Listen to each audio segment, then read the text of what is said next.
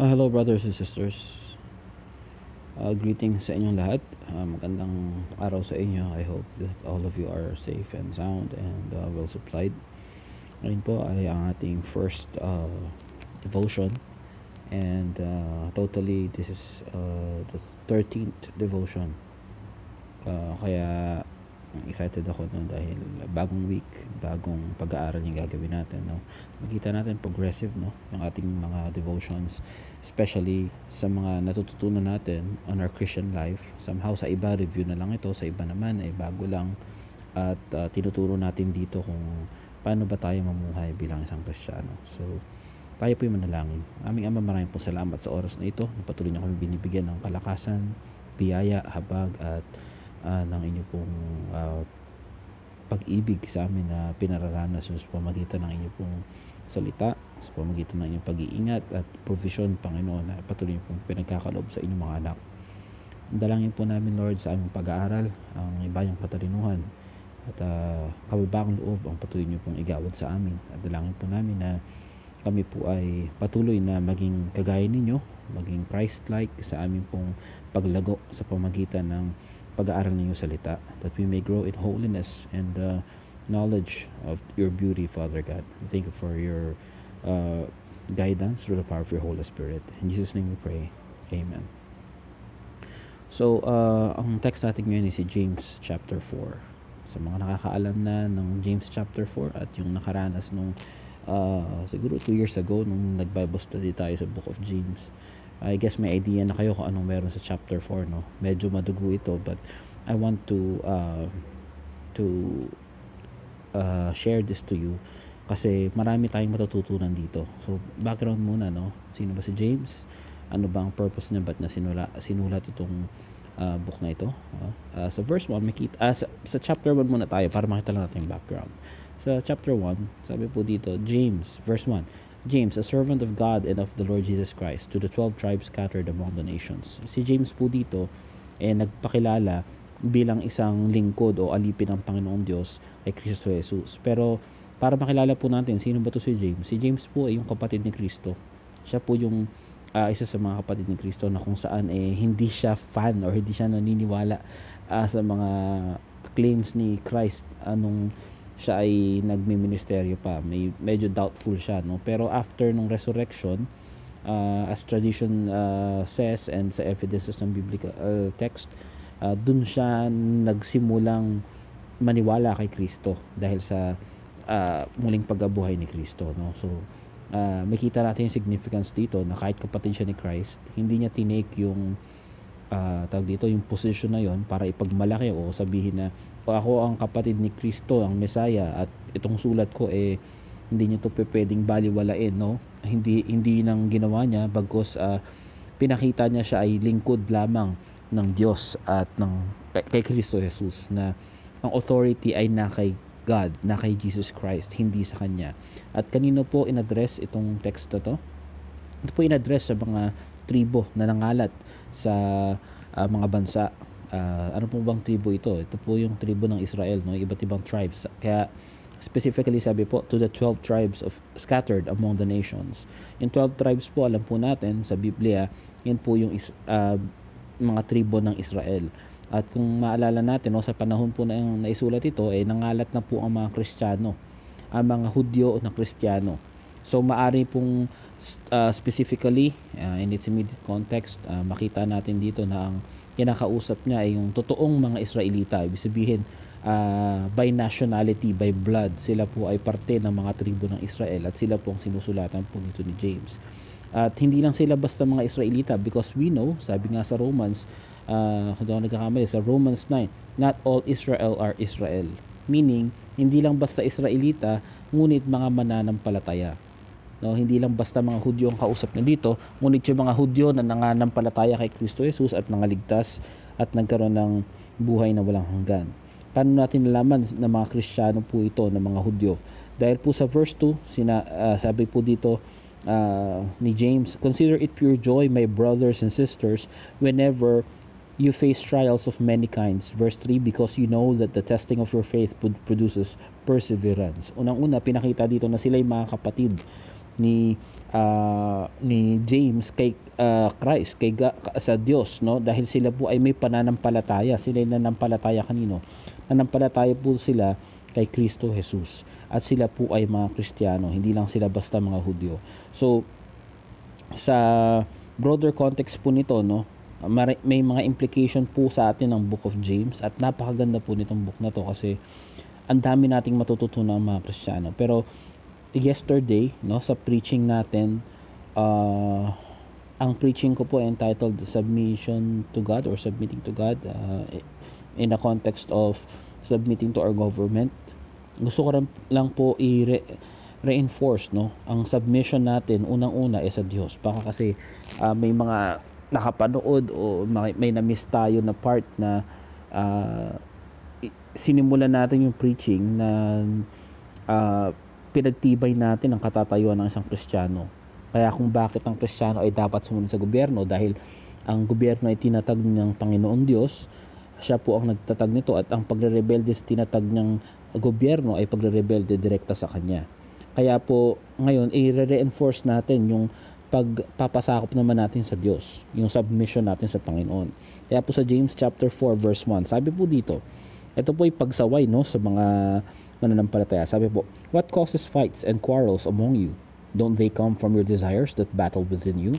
You desire but do not have, so you kill. You covet but you cannot get what you want, so you quarrel and fight. You do not have because you do not ask God. When you ask, you do not receive because you ask with wrong motives, that you may spend what you get on your pleasures. You adulterous people, don't you know that friendship with the world means enmity against God? Therefore, anyone who chooses to be a friend of the world becomes an enemy of God. Or do you think Scripture says without reason that He jealously longs for the Spirit He has caused to dwell in us? But He gives us more grace. That is why Scripture says, God opposes the proud but shows favor to the humble. Verse 7, submit yourselves then to God. Resist the devil and he will flee from you. Come near to God and he will come near to you. Wash your hands, you sinners, and purify your hearts, you double-minded. Excuse me. Verse 9, grieve, mourn, and wail. Change your laughter to mourning and your joy to gloom. Humble yourselves before the Lord, and He will lift you up. Verse 11, brothers and sisters, do not slander one another. Anyone who speaks against a brother or sister or judges them, speak against the law and judges it. When you judge the law, you are not keeping it, but sitting in judgment on it. There's only one lawgiver and judge, the one who is able to save and destroy. But you, who are you to judge your neighbor? So, tignan po natin. Ang ganda po ng text na ito kasi isa po itong pagpapakilala kung anong katatayuan ng Kristiyano sa Panginoon sa mga panahong siya ay nagre-rebelde sa Panginoon, sa panahong siya ay nagkakasala, at sa mga panahon na siya ay nalalayo sa Panginoon. Kaya ito po ay timely sa atin dahil sabi ko nga kahapon, no, sa mga videos na sinend ko sa mga kalalakihan at kababahihan, no, sa church. Sa iba po hindi ko na-senda, no, sa mga hindi makarelate, pagpasensyahan nyo na po. Sabi ko po doon, ito pong lockdown ngayon ay panahon upang magnilay-nilay tayo sa ating mga buhay. Tignan natin, nung bago ba tayo na lockdown at sa panahon ngayon, meron bang kaibahan yung ating lifestyle, yung ating kabanalan na pamumuhay, yung ating pagkakilala sa Panginoon? O baka nag-worsen or mas napalapit na ba tayo sa Panginoon?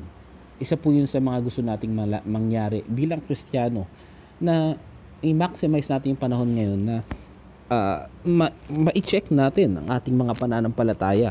Ma-check natin ang ating paglakad sa pagsunod kay Kristo Jesus. Kaya po, ito po, gusto kong makita natin yung submission dito na tinatawag pagdating po sa isang Kristiyano nagdidebelde. Sa madaling salita, pag nagkakasala tayo. Hindi po natin naiiwasan ng pagkakasala hanggat nandito tayo sa lupa. Pero meron pong paraan upang tayo magtagumpay sa kasalanan. At ang pagtagumpay po natin dyan ay pagpapasakop sa Panginoon. At paano po tayo magpapasakop sa Panginoon? Kung paano sinabi na submit to your government, dahil yun ang pag-submit natin sa Panginoon, sinasalamin din po ng ating pagkilos ang pagpapasakop natin sa Panginoon. Tignan po natin sa verse 1. Sabi po, what causes fights and quarrels among you? Don't they come from your desires that battle within you? So dito po ina-address ni James at ina-admit niya na meron pong mga infighting May mga labanan sa mga mananampalataya. Merong mga alitan. May mga di pagkakaunawaan. At ang ginamit nga po dito, fights and quarrels. Talagang away, no? Among who? Among brothers and sisters. Ngayon, maaring wala tayong nakitang alitan, literal, no? Sa mga magkakapatid. Pero kung meron man, kung ito man patago, kung ito man ay in the context of family, sa mag-asawa, magkapatid, o kung ano pa man, ano daw po ang dahilan o saan ba ito nagmumula? Ang sabi po sa verse 2, you desire but do not have, so you kill. Alam po natin ang pagpatay, hindi lamang pisikal. Sabi, kapag nagagalit tayo sa ating kapatid, tayo ay parang pumatay na. Yan po ang standard ng Panginoong Jesucristo, no? Kaya sabi ito, you desire, ikaw'y nagdanasa ng mga bagay, pero hindi mo makuha, kaya ikaw'y pumapatay. You covet but you cannot get what you want. So, what does it mean to covet? Yung pinagdanasa mo yung bagay na hindi sa'yo. Nananaghili ka sa mga bagay na hindi sa'yo. Pero sabi po dito, hindi mo makuha, kaya nakikipag-away ka. Hindi ko alam kung maabot kayo sa punto na nakipag-away kayo dahil sa may bagay kayong hindi makuha. Pero sa konteksto ngayon, no, somehow, ipagpalagay natin yun, no, sa implikasyon sa panahon natin yun. A lot of us are umaasa tayo sa mga tawag dito sa relief goods. Kung minsan, no, gusto natin makuha yung para sa atin to the point na nagagalit na tayo. Yung maliit lang na picture na yon, no, na makita natin kung gaano tayo ka-wretched, kung gaano tayo ka makasarili. Masama ba na mag-desire ng mga bagay na para sa atin naman, lalo kung ito provided ng gobyerno? Sa totoo lang, hindi naman po. Pero ang resulta ng ating pagnanasa, that spells the difference. Kapag ba yung tayo frustrated na sa hindi natin nakukuhang ayuda, ano bang epekto sa atin ito? Nagagalit ba tayo? To the point na parang gusto nating pumatay? O nakikipag-away ba tayo? Maaring hindi natin inaaway literal na tao. Baka naman sa social media, nagrarant tayo o kung ano pa man. Example lang po yun. At kayo na po nakakaalam kung paano ito nag-a-apply sa inyong mga sariling alitan sa iyong buhay.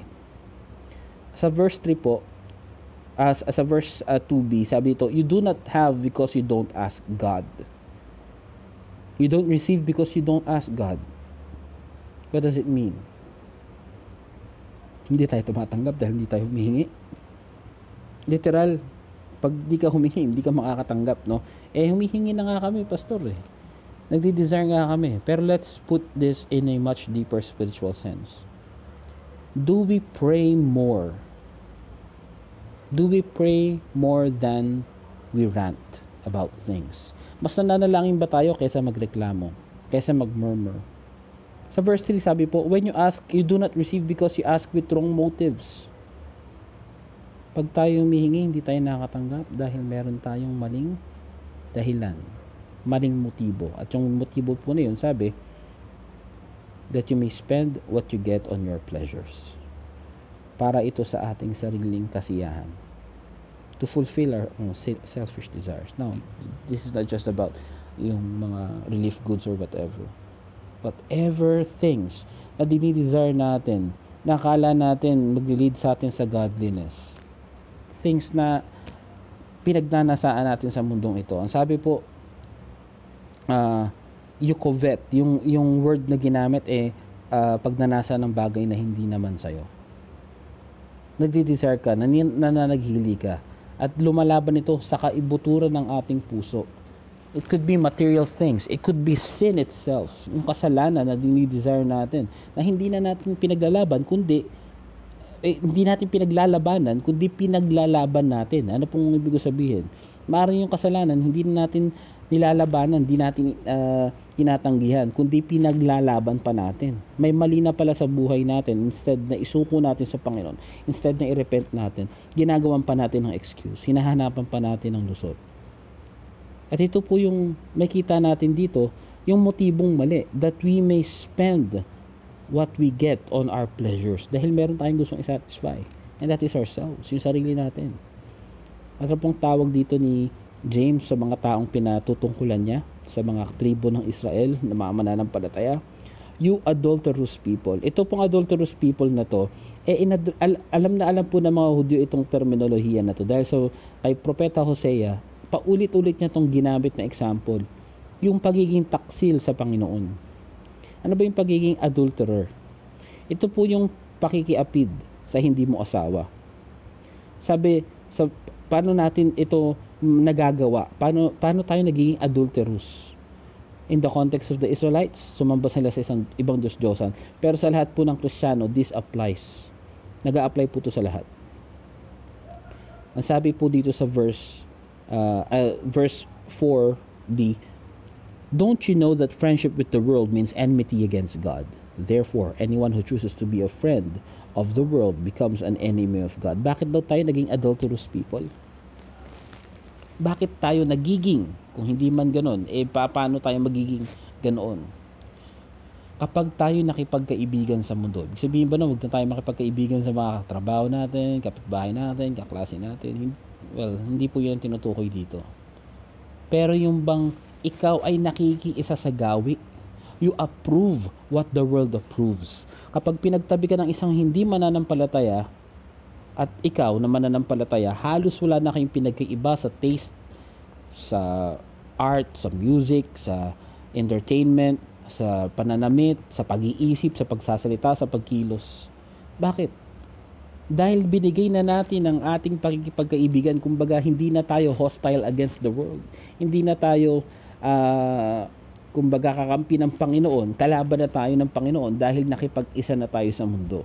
Ibig sabihin ba nito, awayin natin yung mga hindi mananampalataya, hindi mga Christians?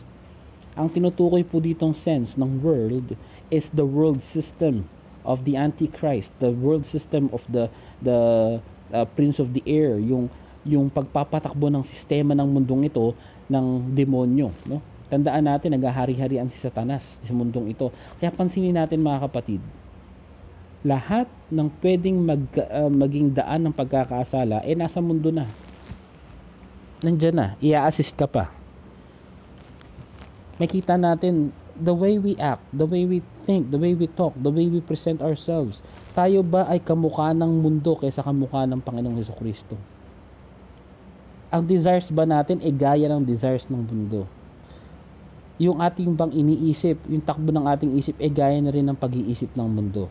Yung reaction ba natin same na rin sa reaction ng mundo? Yung nagpapatawa, nagpapakilig, nagpapasaya sa atin, kung yun din yung nagpapatawa, nagpapakilig at nagpapasaya sa mga unbelievers, may problema tayo. We have been friends with the world. Kaya po ito ay isang text na gusto kong mapag-aralan natin, no, itong panahon na ito, itong lockdown period, para ma-evaluate natin ang ating mga sarili. Check natin ng maigi. Kamusta ba ako? Am I living a holy life? And when I say am I living a holy life, am I living a Christ-like life in my thought process, in my speech, in my action, the way I dress, the way I carry myself, yung mga desires ko, ito ba ay makamundo o makalangit? Yung mga kina-excite ko, yung mga nagbibigay sa akin ng thrill, ito ba yung mga pure, holy things or yung mga makamundong bagay? Sa verse 4b, sabi, therefore, anyone who chooses to be a friend of the world becomes an enemy of God. Nakita natin yung word na ginamit, anyone who chooses. Tandaan natin, may kalayaan na tayong pumili. And when we sin, pinili natin yun magkasala. Walang Kristiyano nagkasala na hindi niya piniling magkasala. There is no innocent victim. Gayun din po, meron tayong kakayanan ng piliin ang pagsunod sa kay Kristo, ang mamuhay ng may kabanalan. Kaya wala po tayong excuse. Dahil ang pagsuway natin sa Panginoon, ang paging kaaway natin sa Diyos, ay dala ng ating sariling desisyon. Ang sabi po sa verse 5, or do you think Scripture says without reason that He jealously longs for the Spirit He has caused to dwell in us, but He gives us more grace? That is why Scripture says, God opposes the proud but shows favor to the humble. Ano po sabi sa verse 5? Hindi niyo ba naisip ang sinabi ng salita ng Diyos na ang Diyos ay nananaghili sa Espiritu na binigay niya sa inyo? God wants our spirit, yung banal na espiritu niya na binigay sa atin, at tayo mismo bilang tao ay magresponde sa Panginoon that He will be the object of our desire. Not our own lusts, not our own selfish desires, not our own worldly desires, kundi si Kristo lamang. Pero po ang nakaka-bless dito sa sinabi ni James sa verse 6. But He gives us more grace. Binigyan niya tayo ng mas maraming biyaya. Yun po ang kagandahan bilang maging anak ng Diyos. Hindi niya tayo pinababayaan sa lusak, sa kasalanan, o sa kaisipan na hindi makadiyos. Tayo itatama niya. Pero po ito pong sinabi ang salita ng Diyos. That is why Scripture says, God opposes the proud but shows favor to the humble. Nakita natin, kung meron tayong pride, lalong-lalo na yung pride sa ating ginagawang mali, sa kasalanan, ano pong pagpapakita ng pride natin in our sin? If we don't confess our sins, if we don't repent of our sins, that's being prideful. Para bang hindi nakikita ng Panginoon ang ating mga kasalanan? Or para bang meron tayong ibang solusyon para tayo malinis sa ating mga kasalanan? Pero ang sabi po dito, that shows favor to the humble. And how does God show favor to the humble? 1 John 1:9, if we confess our sins, He is faithful and just to forgive us and cleanse us from our unrighteousness. Nandun yung paglilinis, nandun yung pagre-refresh, nandun yung pagbabagong buhay ng Panginoon, pagpapanimula ulit, pagre-restore ng joy ng ating salvation. But we must do this in verse 7. Submit yourselves then to God. Resist the devil and he will flee from you. The reason why we can't resist the devil because we enjoy the devil's company. Tandaan natin, no? Sabi, kung hindi ka kapagkaibigan ka sa mundo, kaaway ka ng Diyos. But this time, if we can hear this clearly, there is a responsibility that we must do. We must submit ourselves unto God.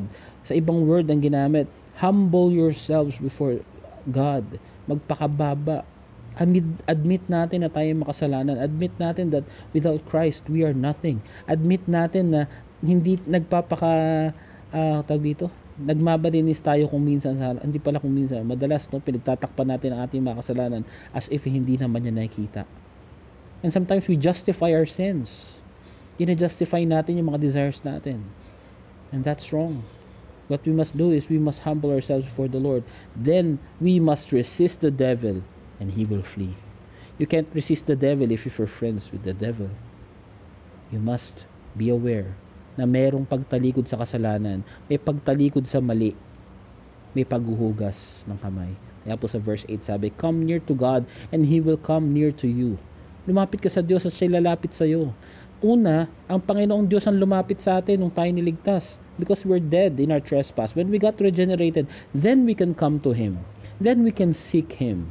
No? Pero ang Panginoon pa rin ang nagbibigay ng biyaya, ng repentance para makalapit tayo sa Kanya. Then, ang sabi po ng command dito sa verse 8, come near to God and He will come near to you. Wash your hands, you sinners, and purify your hearts, you double-minded. Ipaglapit sa Panginoon at paglapit sa Kanya, merong paghuhugas ng kamay. May paglilinis po ng kamay. Hindi tayo lalapit sa Diyos na para walang nangyari lamang. Marami kasing lumalapit sa Diyos na para bang okay lang sila na para bang walang nangyari. No.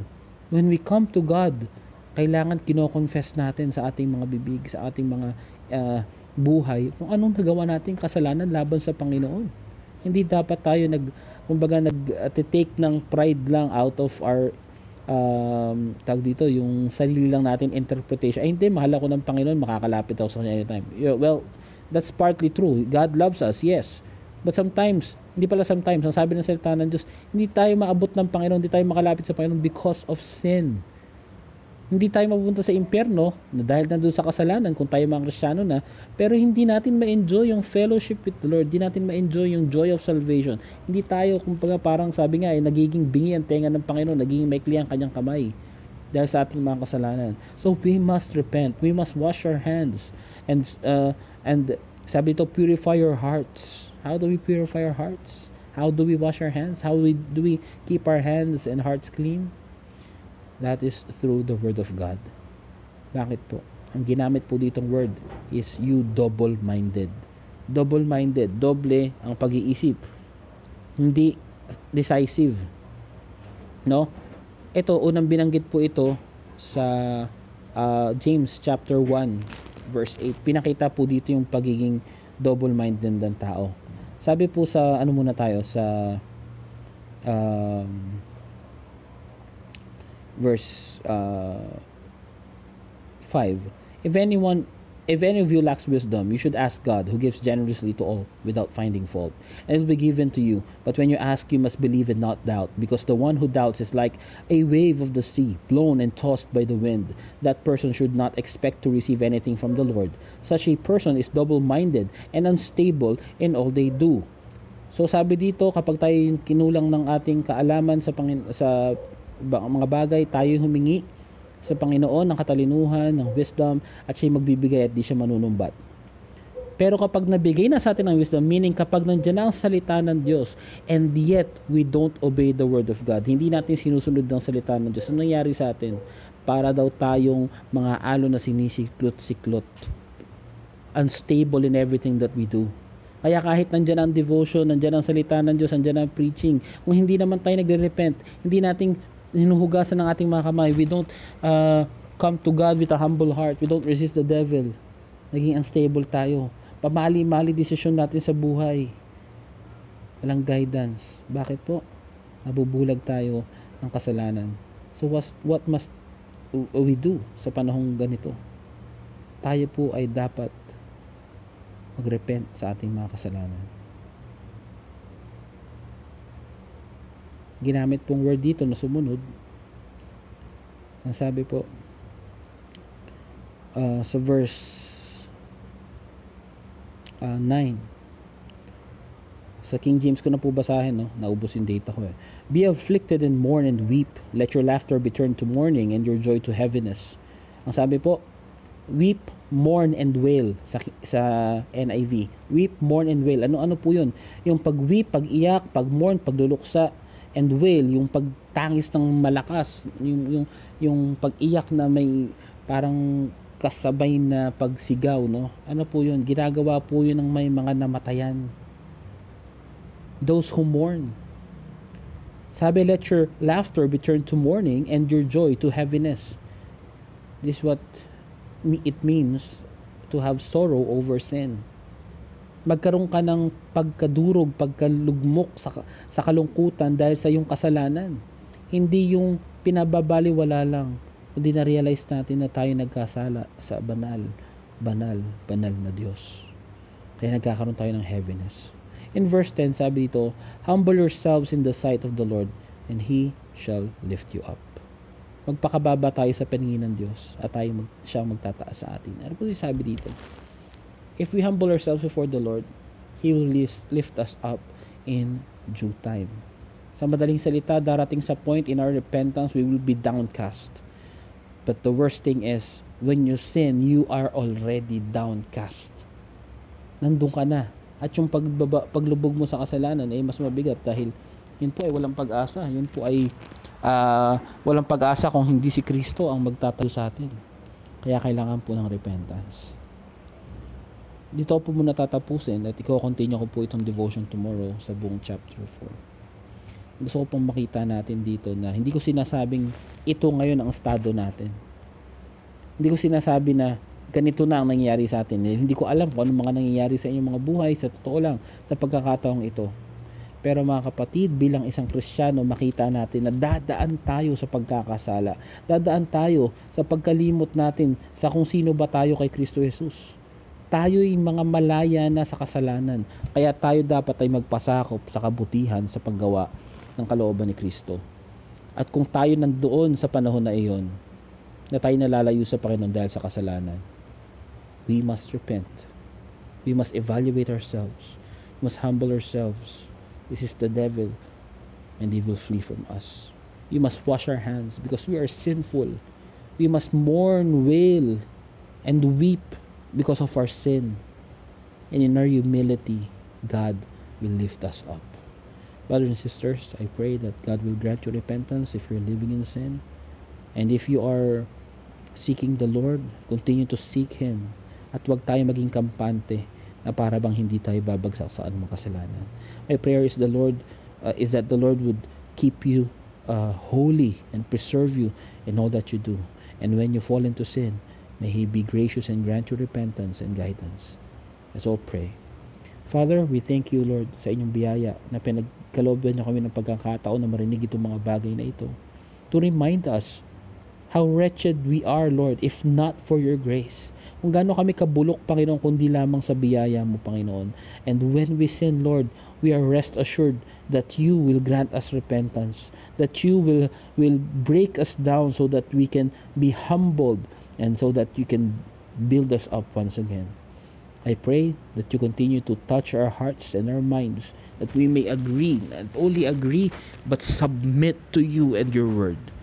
We thank you for your grace and your mercy. Continue to work in our lives through your Holy Spirit. In Jesus' name we pray. Amen and amen. God bless you, brothers and sisters.